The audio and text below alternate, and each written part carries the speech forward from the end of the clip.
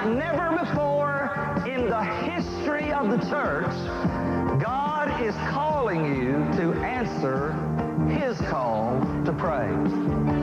Larry Lee is leading an army of 300,000 prayer warriors into daily spiritual combat, and he's challenging you to make your home God's altar. The doors are opening to the nations of the earth for this prayer message, which will change your life.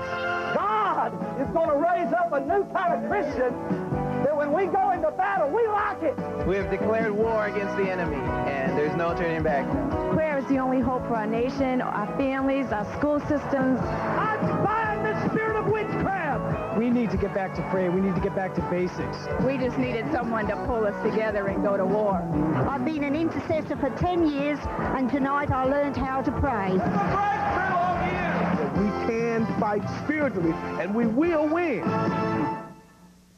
This week, Larry Lee has been ministering on what the blood of Jesus has done for you, with his primary scripture coming from Revelation 12:11. They overcame him by the blood of the Lamb. Through the death, burial, and resurrection of Jesus, the devil's power over our lives has been broken, and we have the right and authority to accomplish great things for the kingdom of God.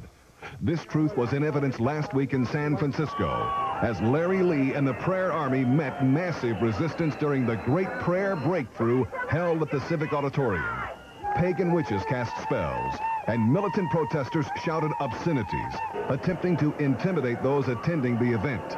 But through the prayers of hundreds of thousands of Christians across the country, a hedge of protection had been built around the auditorium, and great spiritual victories were won, including this historic announcement. All over this nation, 48 months ago, we began to travel and call